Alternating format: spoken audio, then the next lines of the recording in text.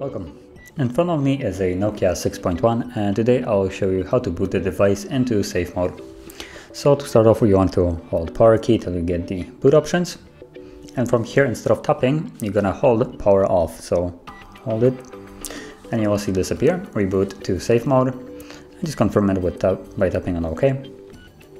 Wait for the device to actually restart, and once it's back on, you will see in the bottom left corner safe mode, kind of like faded, meaning that the device will be in safe mode.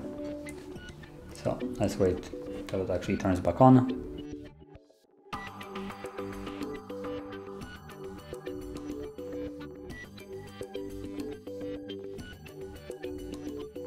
Okay, and as you can see, the device is back on, and we'll see the message right here, safe mode.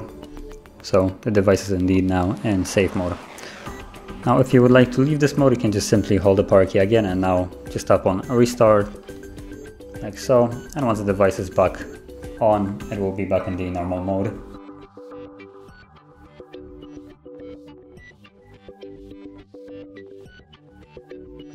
And as you can see, now the message is gone, so the device is back in the normal mode. So this is basically how you would access and also leave the safe mode. And if you found this video helpful, don't forget to hit like, subscribe, and thanks for watching.